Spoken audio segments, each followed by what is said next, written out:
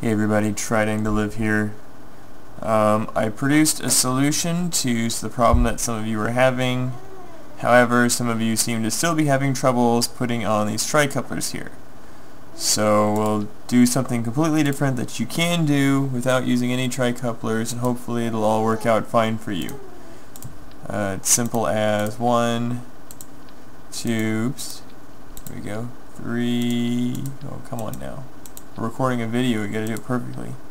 4, vectoring engine, radial decouplers, move it to 6, 6 radial decouplers,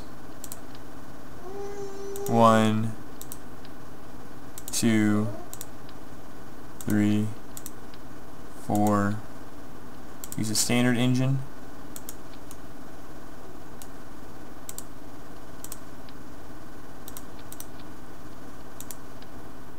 tie everything off.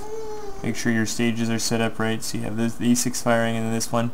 This will also get you to the moon and back.